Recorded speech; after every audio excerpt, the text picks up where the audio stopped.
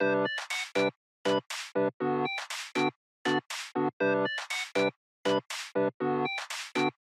gonna go on to the next segment. Is. So the next segment is 3 sweet things that nerds should be thankful for. Feels like Thanksgiving. Because it's thanks, even though she's dressed up like. Guess what holiday it is? Hey, guess what holiday it is? It's Thanksgiving. See, she's dressed up for Thanksgiving. No. Anyway. But we should be thankful as nerds. I mean, this past year, just to vent a little bit, but in a good way. Like, how many nerd things did we have this year? There's so many freaking nerd things. But I feel like every year there's always something. But it's gotten better. That's what I'm saying. I think this year, among all the other years, like I'm speaking for all nerds, I think we should make a concerted effort this year to be thankful. And we have 3 sweet things that we can be thankful for. You had a really good one. Let me go first because I like yours. Okay. So I want yours to at least be second or third or whatever. But let me go number 3, the third one, counting down. Nerds should be thankful for comic universes that you find in like movies, TV, just everything multimedia now. Just the fact that, and like I really mean this, the fact that nerddom has penetrated into like the Hollywood monster, so that we can enjoy like good cinema. Yeah, the storytelling's very good. The storytelling's gotten a lot better. Like, I mean, I grew up in the 90s, so we had some comic book movies, but the only good ones I can think of is like Blade. It's pretty good. But it really didn't necessarily look like a comic. So it's just like, well, it's an adaptation of what the comic used to be. And then they kind of had to like amalgamate it for cinema to make it palatable. Yeah. And then I think Matrix was like the first time where it's like, hey, we can make something comic-esque and we can actually make it for a modern audience, for everyone to enjoy. But we didn't have any like actual comic movies or anime movies and stuff like that. Yeah. Like this year in particular, and I'm just reminded of this saying that too in terms of anime. We had Battle Angel. We had Alita Battle Angel. I forget the movie came out this year. I have no idea what that is. Alita Battle Angel? Okay, so when I was growing up, there were like all these like anime mangas out there. Of course, like the classics like Dragon Ball, Sailor Moon, One Piece, stuff like that. Some of the more epic ones, I was too young to understand them, but one of them was Battle Angel Alita. And I never even really got into, like, admittingly, just because it was just too adult for me. But there were like so many of these other mangas out there. Finally, like they made the push, and then we have Alita Battle Angel, which is is Alita the one with that girl that's a cyborg? Yeah, I've seen the trailer. That's and like, I mean, I'm not super familiar, like, but I saw basically the manga on the silver screen. It's like they didn't change a lot of it, and that's what like I'm happy about, because they didn't change a lot. They just like, well, we'll clean it up, we'll make it so that like it kind of makes sense, but it looked just as like manga or anime rich in terms of like of the world, of the universe. And it didn't take too many liberties in changing that, and that's what cool. I love. Yeah, like, I've been wanting to see that one. Yeah, like, well, like in terms of cinema, like cinema and comics or cinema and nerddom, like what did you like this year? What did I like? Yeah, and there was a lot to like. Avengers. What you like about it? It's just like it was the pinnacle of the whole franchise. Well, yeah, I think so too. Yeah. I like the. It was that moment that we were all waiting for, but like not really, because we didn't want it to end. A part of me didn't, but I knew like, you know what it felt like, for me.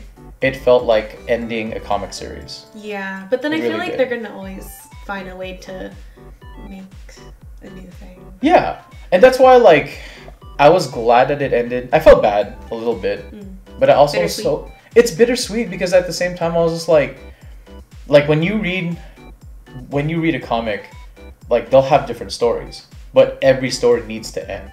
So like when I'm reading and I'm not reading this as often because I wasn't as much into American comics. Well, I was, but not. I never read fully because I couldn't afford them, like on a weekly basis. But you really things like Superman comics or Amazing Spider-Man or Detective Comics, they always have like this whole like, oh, here's the comic every week, and it lasts for a certain length, and it has to end the story. Batman doesn't end, Superman doesn't end, Spider-Man doesn't end, but that storyline ends. Yeah. And that's what Avengers felt like. Avengers Endgame felt like this is the end of this storyline, but it's not the end of the Avengers. Yeah, that's why I think it's good. Yeah, no, I agree with you. Like, I really like that, and I'm thankful that we can finally experience something like that on the screen. A 10/12 year enjoyment of a comic book storyline, but on the silver screen. It's awesome. Yeah. I really love that. Number 2. That's you. Oh. I really like yours too. Well, with my family, the reason why I became a nerd was because my dad, he always introduced me to different games, and he had all the systems like Sega, GameCube, PS4, PS2, PS1, is it PS1? PS1 is just PS, but alright, yeah. PS, yeah, see, whatever. But, yeah, just being able to share that with my dad. Yeah. And I like, the two generations are now just like, you have an older generation that's appreciated like all the foundational like game systems and games that came out, but now you have a new generation that can share that. Like back in the day, like, I mean, I had my uncle maybe, and he's just like, I really like Nintendo, but he wasn't a nerd about it. My dad never really played. He never played. So it's just like, I don't have like that, but like this next generation coming up, we have whole like if you look online, we have like whole podcasts, like YouTube shows, like you have all these things that are just centric on the fact that it's just like an older generation loving games, but sharing their love for games to a newer generation who also appreciates it. Yeah. We're in the first generation that can actually share their love for games, their love for comics, their love for nerddom all together, and we finally have like this first generation that can share it with like Generation Prime, basically, like Generation Zero, who just like, yeah, we freaking grew up with it. Like, I grew up with it, and I was a freaking nerd back in the day, and like, you know, all the little things about nerds, about being teased and stuff, and like, you had your own group because no one understood you. But now everyone's like freaking school, just like, you watch this, you get the freaking next Call of Duty. I was like, everyone's a nerd now. See, so that's why it's like, what is a nerd then? No, what is a nerd? But I think that's also good, because the definition of nerd has become a lot more broad, but also socially acceptable. Yes. So you're not like getting teased anymore. You're just like, no, you're just a nerd. You're it's just like being weird is the new normal. Yeah, being weird is the new cool. Yeah, kind of. Depends. It depends. I always thought that there was a difference between nerd and geek, because I feel like a nerd is just like a passionate person who likes certain genres of things. But I feel like a geek is the guy that takes it, or girl that takes it so far, that it's just like you're such a geek at it that you get to a point where it's starting to be socially unacceptable, or at least it's socially awkward. I thought geek is like academically smart, or nerd is. Oh, okay, yeah, no, that could be the two things in particular. Come to think of it, yeah, that could be that too. So number 1 is, what is number 1? I think I had something, and I think just like we should just be thankful for like getting to this point, and I think we're already talking about it, how we're just socially acceptable as nerds, like in terms of society, like there are career, you can make an entire, like we're trying to do it on this channel, we're making an entire career out of being nerds. Like our channel is alt nerd, which is pretty cool. Like nerddom has become so acceptable.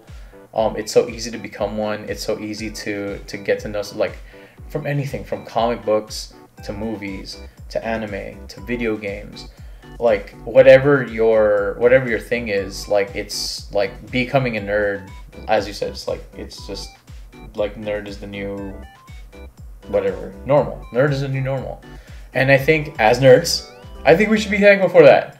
I think what you should do when you go to your like turkey day, whatever you want to do, whatever you do on that Thursday, you should sit down and you should tell your family, I'm happy for Pokemon. And they're like, okay, KB. And Dragon Ball Super.